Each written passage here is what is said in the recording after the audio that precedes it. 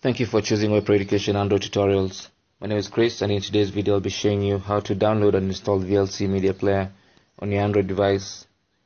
To install VLC Media Player on Android, go to your menu and select Play Store. On the Play Store, search for VLC.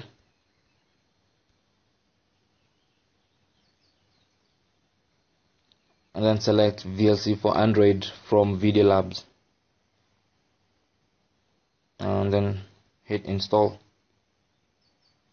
Then you have to accept the terms and wait for the VLC Media Player to be downloaded and installed on your Android device. Once it's installed, you can click on it to open, and then you can load your videos or audio files. Basically, VLC Media Player for you on Android. Thank you for watching. If you have any question and comment, you can leave it in the comments box below the video, and don't forget to subscribe and share. My name is Chris from webreducation.org, and I'll see you guys soon.